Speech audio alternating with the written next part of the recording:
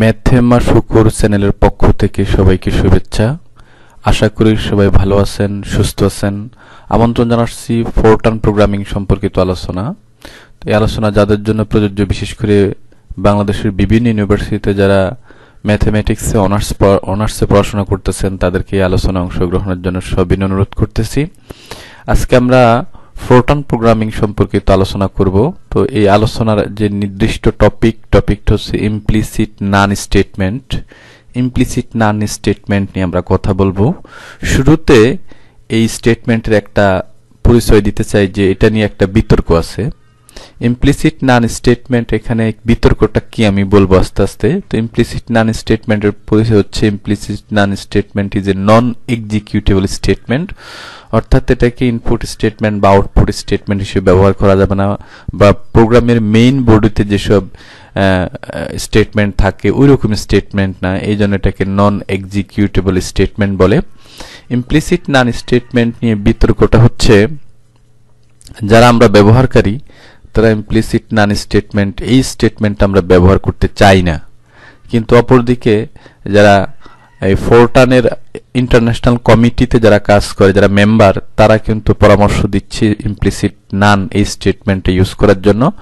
আবার যারা compiler developer, অর্থাৎ কম্পাইলার ডেভেলপমেন্ট নিয়ে যারা কাজ করে, তারাও কিন্তু ইমপ্লিসিট নান স্টেটমেন্ট ব্যবহার করার জন্য আমাদেরকে পরামর্শ দিচ্ছে। কিন্তু যারা আমরা ইউজার, তারা ইমপ্লিসিট ব্যবহারকারী বা যারা আমরা প্রোগ্রাম কোডিং করি, তারা কিন্তু ইমপ্লিসিট নান স্টেটমেন্ট ব্যবহার করতে খুব একটা স্বাচ্ছন্দ্য বোধ করি না। এটা হচ্ছে বিতর্কের জায়গা।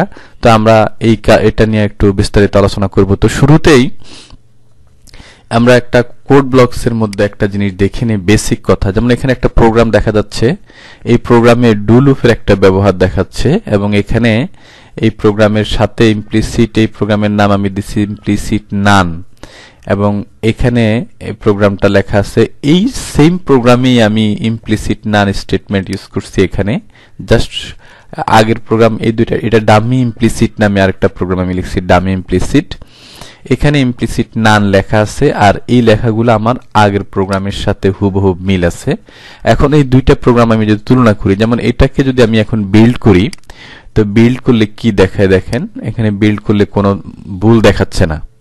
কিন্তু একটা যদি বিল্ড করি, এখানে যদি আমি বিল্ড করি, তাহলে কি দেখায় দেখেন, বিল্ড করলে এই যে এখানে কিন্তু ভুল দেখাচ্ছে, অর্থাৎ এখানে কয়টা মিস্টেক দেখাচ্ছে, দুইটা মিস্টেক দেখাচ্ছে, দুইটা এরর দেখাচ্ছে। ইমপ্লিসিট নান লিখে আমি যে প্রোগ্রামটা লিখছি, এখানে মিস্টেক দেখাচ্ছে দুইটা, আর ইমপ্লিসিট নান লেখা নাই এইরকম প্রোগ্রামে আমাদের কোনো ভুল দেখাচ্ছে না। আমি এটা একটু, এই যে এখানে আমি এটা লিখছি, এখানে কোনো ভুল নাই। এটাকে যদি আমি রান করি, রানও হবে, তাহলে এটা আউটপুট দেখাচ্ছে। তাহলে দুইটা প্রোগ্রাম আমি পাশাপাশি লিখলাম, একটাতে ইমপ্লিসিট নান লেখা আছে আর একটাতে লেখা নাই। এই দুইটাতে আমরা কিছু পার্থক্য দেখতে পেলাম। এখন পার্থক্যগুলো কি এটা আমরা আলোচনা করব ধীরে ধীরে। তা আমরা মূল যে আমাদের আলোচনা সেখানে চলে যাই। ইমপ্লিসিট নান এর একবারে বিপরীত একটা ওয়ার্ড আছে, যে implicit naan in Fortran there is a feature of implicit typing. এই যে লাল কালারে আমি যে ইমপ্লিসিট টাইপিং লিখে রাখছি, এটার একটা ব্যাখ্যা কিন্তু আগে দিতে হবে। Implicit typing means which means there is no need of declaring the variable types before the use of variables, so the first letter of the variable name will determine the type of the variable. I, j, k, l, m, n are taken as integer numbers and other as real numbers. এটার মূল অর্থ হচ্ছে, implicit typing এর মূল অর্থ হচ্ছে যে এখানে একটা কথা লেখা আছে ভেরিয়েবল টাইপস, অর্থাৎ ভেরিয়েবলের ধরন কিন্তু ডিক্লেয়ার করার দরকার নাই। There is no need of declaring the variable types. Variable types declare করার দরকার নাই কখন, the use before the use of variables, অর্থাৎ আমরা যেসব চলক ইউজ করব ওই চলকগুলা কোন টাইপের এটা কিন্তু ডিক্লেয়ার করার দরকার নাই। এটা হচ্ছে ইমপ্লিসিট টাইপিং এর আইডিয়া।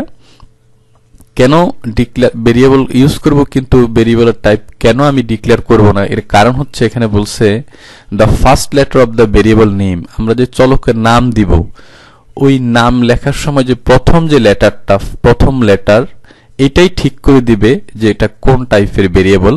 এখানে এই কথাই বলছে, এখানে একটা নিয়মের কথা বলছে যে যেসব ভেরিয়েবল বা চলকের নামের প্রথম অক্ষর I, J, K, L, M, N, অর্থাৎ আই দিয়ে যদি আমি কোনো চলকের নাম লিখি, যেমন আমি যদি লিখি আই এন বা বিভিন্নভাবে লিখতে পারি আই এস, এরকম ভাবে যদি আমি আই দিয়ে যদি কোনো লেটার শুরু হয়, কোনো অক্ষর বা কোনো বর্ণ, মানে কোনো নাম যদি নামের প্রথম অক্ষর যদি আই থাকে, অথবা কোনো নামের প্রথম অক্ষর যদি জে থাকে, অথবা কোনো নামের প্রথম অক্ষর কে, কোনো নামের প্রথম অক্ষর এল এবং কোনো নামের প্রথম অক্ষর এম, কোনো নামের প্রথম অক্ষর যদি এন থাকে, তাহলে আমাকে বুঝতে হবে ওই চলকের নামগুলা দ্বারা আসলে নির্ধারিত পূর্ণ সংখ্যা বোঝায়।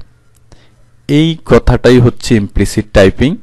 আর এরকম যদি কোনো নাম শুরু হয় যেখানে I, J, K, L, M, N এগুলো প্রথম বর্ণ হিসেবে ব্যবহার করা হবে না, সেগুলোকে আমরা রিয়েল নাম্বার হিসাবেই কাউন্ট করা হবে। অর্থাৎ এটাকে আমরা বলবো বাস্তব সংখ্যার ক্ষেত্রে আমরা পয়েন্ট দিয়ে যে সংখ্যাগুলো লিখি এটাকে বুঝবো আমরা রিয়েল নাম্বার হিসেবে। তাহলে এখানে দুই রকম আমি নাম্বার দেখলাম, একটা হচ্ছে পূর্ণ সংখ্যা, আরটা হচ্ছে বাস্তব সংখ্যা বা রিয়েল নাম্বার। তো পূর্ণ সংখ্যার ক্ষেত্রে আমাদের নিয়ম হচ্ছে নাম লেখার সময় যদি আমি প্রথম অক্ষরটা আই থাকে, জে থাকে, কে থাকে, এল থাকে, এম থাকে, যে কোনো একটা থাকলে আমি বুঝবো যে এটা পূর্ণ সংখ্যার নাম লিখছি।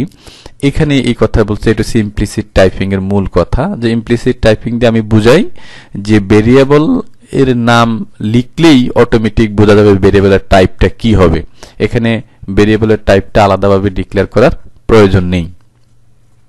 এটা হচ্ছে ইমপ্লিসিট টাইপিং এর মূল কথা। কিন্তু এখন পরবর্তীতে যে কথাটা বলছে যে implicit naan statement is use to cancel implicit typing. এই ইমপ্লিসিট টাইপিং এর যে কথাটা আমরা এখানে বলছি এই প্যারাতে ইমপ্লিসিট টাইপিং এর একটা পরিচয় দিছি। এই পরিচয়টাকে আমরা যদি মুছে দিতে চাই তাহলে implicit naan statement is used ব্যবহার করা হয়। ইমপ্লিসিট নান স্টেটমেন্ট ব্যবহার করা হয় কি কারণে? Two cancel implicit typing. অর্থাৎ ইমপ্লিসিট টাইপিং এর যে ধারণাটা, এই ধারণাটাকে যদি আমি বাদ দিতে চাই তাহলে ইমপ্লিসিট নান স্টেটমেন্ট ইউজ করতে হবে। আর ইমপ্লিসিট টাইপিং এটা কিন্তু খুবই পুরানো একটা ধারণা এবং ফোরট্রান 7.7 এটা ইউজ করা হয়। এখন প্রথম কথা কি, the excellent programming practice is that the variable should be declared at the starting of the programme. তাহলে এই কথাটা দিয়ে বলতেছে যে যারা এক্সিলেন্ট প্রোগ্রামিং করে, যারা খুব স্ট্যান্ডার্ড বা এক্সিলেন্ট আদর্শ প্রোগ্রামিং করে, তারা অবশ্যই শুরুতেই ভেরিয়েবলের টাইপটা ডিক্লেয়ার করে। এই যে এই কথাটা বলছে, the variable should be declared at the starting of the programme. প্রোগ্রামের শুরুতেই কিন্তু ভেরিয়েবলের টাইপটা ডিক্লেয়ার করতে হবে। এই জন্য so implicit naan statement ডিসেবলস the implicit typing. এই জন্য ইমপ্লিসিট নান স্টেটমেন্ট ব্যবহার করলে ইমপ্লিসিট টাইপিংটা আর কাজ করে না।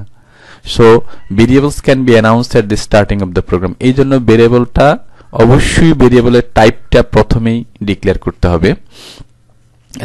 এই পর্যন্ত আলোচনা আমি দুইটা ওয়ার্ডের প্রতি জোর দিতে চাই। একটা হচ্ছে ইমপ্লিসিট টাইপিং। ইমপ্লিসিট টাইপিং হচ্ছে ভেরিয়েবলের টাইপ ডিক্লেয়ার করা, ভেরিয়েবলের ধরন ডিক্লেয়ার করার প্রয়োজন পড়ে না। আর ইমপ্লিসিট নান স্টেটমেন্ট এটার বিপরীত, ইমপ্লিসিট টাইপিং এর বিপরীত।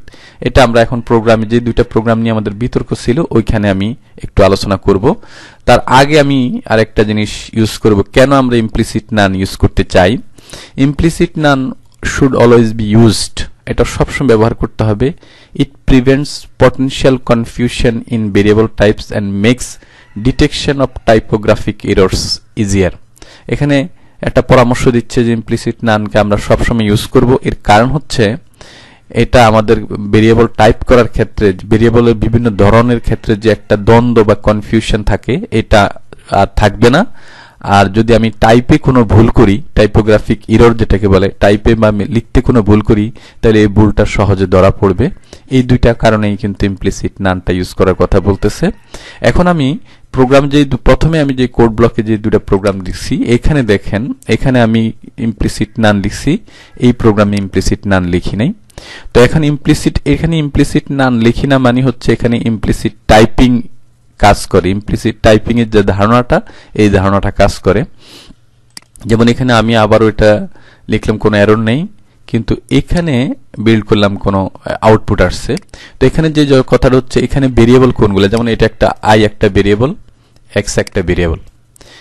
এই দুইটা ভেরিয়েবল আমি এখানে ইউজ করছি বা দুইটা চলক ইউজ করছি, এবং i যেহেতু ইউজ করছি তার মানে i দিয়ে বোঝায় কিন্তু পূর্ণ সংখ্যা, আর x দিয়ে বোঝায় বাস্তব সংখ্যা। কেন এটা বাস্তব সংখ্যা বোঝায়? কারণ আমাদের বলা আছে ইমপ্লিসিট টাইপিং এর মধ্যে এখানে বলা আছে যে যেগুলো শুধুমাত্র এই যে যেখানে i j k l m n থাকবে, প্রথম বর্ণটা i j k l m n থাকলে আমরা বুঝবো এটা পূর্ণ সংখ্যা। কিন্তু এখানে এই লিস্টের মধ্যে x নাই, সুতরাং x হচ্ছে রিয়েল নাম্বার বা বাস্তব সংখ্যা। এই জন্য আমি এখানে ইমপ্লিসিট টাইপিং এ বোঝা যাচ্ছে যে i হচ্ছে পূর্ণ সংখ্যা, x হচ্ছে বাস্তব সংখ্যা, সুতরাং এখানে কোনো ভুল দেখাচ্ছে না, সরাসরি আসতেছে। কিন্তু ইমপ্লিসিট নান লেখার পরে এখানে কিন্তু আমি i এবং x এর কোনো পরিচয় কিন্তু দেইনি, এই জন্য এই ভুলটা আসছে। এখানে আমি যদি আবার এই যে এটাকে বিল্ড করছি, বিল্ড করলে এখানে দুইটা এরর দেখাচ্ছে। এখন এই যে এখানে কিন্তু এররগুলোর বর্ণনা দিচ্ছে। এরর 1 হচ্ছে i has no implicit type, এখানে i এর কোনো ইমপ্লিসিট টাইপ নাই। x has no implicit type, এটারও কোনো ইমপ্লিসিট টাইপ নাই। তার মানে এখানে ইমপ্লিসিট নান ইউজ করার পরে আমার i এবং x এর পরিচয় কিন্তু অবশ্যই এই জায়গায় লিখতে হবে। দেখেন আমি যদি লিখি i এবং x এর পরিচয়, যদি আমি এখানে লিখি ইন্টিজার লিখে আমি এখানে ডাবল কোলন যদি i লিখি, তারপরে রিয়েল, অর্থাৎ আমি এখন পরিচয় লিখতেছি কিন্তু রিয়েল x, অর্থাৎ আমি দুইটা চলকের পরিচয় লিখলাম। আমি যদি এখানে আবারও ক্লিয়ার করি, এখানে যে ভুলটা হয়েছে এই ভুলটা যদি কারেকশন করি, তাহলে দেখলাম ইন্টিজার i একটা integer, real number x real number, এটা পরিচয় দিলাম। এখন কিন্তু দেখবেন কোনো ভুল দেখাচ্ছে না। এই যে এখন কিন্তু কোনো ভুল দেখাচ্ছে না, কারণ আমি ইমপ্লিসিট নান লেখার পরে এবং i এবং x এর পরিচয় দিছি। i হচ্ছে পূর্ণ সংখ্যা, x হচ্ছে রিয়েল নাম্বার, এই দুইটা লেখার পরে কিন্তু এখন কোনো ভুল দিচ্ছে না এবং এটা আমাদের কারেক্ট আনসার দেখাচ্ছে। তাহলে এই দুইটা প্রোগ্রামের মাধ্যমে আমি বুঝতে পারলাম যে ইমপ্লিসিট নান লিখলে অবশ্যই এই যে ভেরিয়েবলের টাইপ ডিক্লেয়ার করতে হবে। এখানে আরেকটা জিনিস আমি এখানে লিখতে চাই, এখানে যে জিনিসটা দেখাচ্ছে ইমপ্লিসিট নান আমি কোথায় লিখব, এটা একটা প্রশ্ন। প্রোগ্রামের কোন অংশে আমি ইমপ্লিসিট নান লিখব, এটা এই প্রশ্নটা যদি আমি একটু দেখাই, ইমপ্লিসিট নানটা কোথায় লিখব। এখানে কিন্তু আমাদের একটা স্টেটমেন্ট বলা আছে সরাসরি, notice that the implicit naan statement comes right after the programme statement, অর্থাৎ এটার অর্থ বোঝাচ্ছে যে এই যে প্রোগ্রাম স্টেটমেন্ট লেখা আছে এটার পর পরে ইমপ্লিসিট নান স্টেটমেন্ট লিখতে হবে। এই প্রোগ্রাম, এটা প্রোগ্রাম স্টেটমেন্ট, এর পর পরে কিন্তু ইমপ্লিসিট নান স্টেটমেন্ট লিখতে হবে।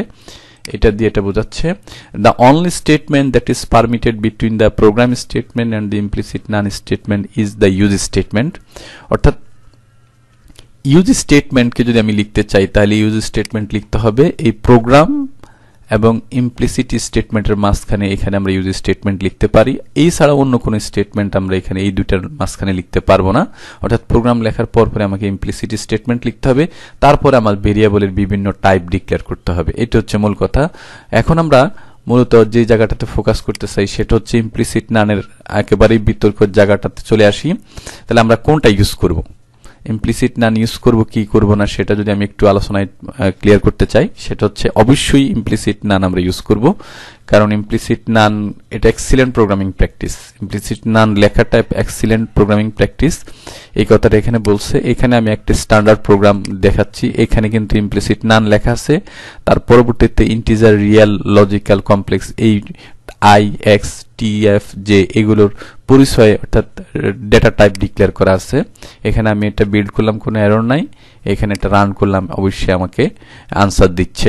এটা হচ্ছে মূল কথা। তো ইমপ্লিসিট নান লেখার ক্ষেত্রে আমাকে যেটা একেবারে ক্লিয়ার কাট মনে রাখতে হবে, ইমপ্লিসিট টাইপিং এর মিনিং বুঝতে হবে। ইমপ্লিসিট টাইপিংটা হচ্ছে ইমপ্লিসিট নানের একেবারে উল্টা ধারণা, বিপরীত শব্দ বলতে পারি। ইমপ্লিসিট নান এবং ইমপ্লিসিট টাইপিং পরস্পর বিপরীত শব্দ, এই কথাটা আমাদের অবশ্যই মনে রাখতে হবে। আর সর্বশেষ যেটা কথা সেটা হচ্ছে ইমপ্লিসিট নানটা হচ্ছে FORTRAN 90 পরের ভার্সনগুলোতে, FORTRAN 90 পরের ভার্সনগুলোতে, FORTRAN 90 এবং তার পরবর্তী ভার্সনগুলোতে আমরা ইমপ্লিসিট নান ইউজ করি। তো ইমপ্লিসিট নান নিয়ে আমরা এই পর্যন্ত আলোচনা আজকে শেষ করলাম। তো সবাইকে অসংখ্য ধন্যবাদ যারা এতক্ষণ পর্যন্ত আমাদের এই টিউটোরিয়ালে ছিলেন, সময় দিয়েছেন, তাদের প্রতি কৃতজ্ঞতা জ্ঞাপন করছি। সামনের দিনগুলোতে ম্যাথেমা শুকুর এই চ্যানেলের প্রতি আপনাদের সমর্থন থাকবে। এই চ্যানেলটাকে সাবস্ক্রাইব করবেন, এই কন্টেন্টটা লেকচারটা শেয়ার করবেন এবং কমেন্টস করে এই চ্যানেলের প্রতি আপনাদের সমর্থন জানাবেন, এই আশা এবং প্রত্যাশা নিয়ে আজকের মতো আমি এই টিউটোরিয়াল থেকে বিদায় নিচ্ছি। সবাইকে অসংখ্য ধন্যবাদ।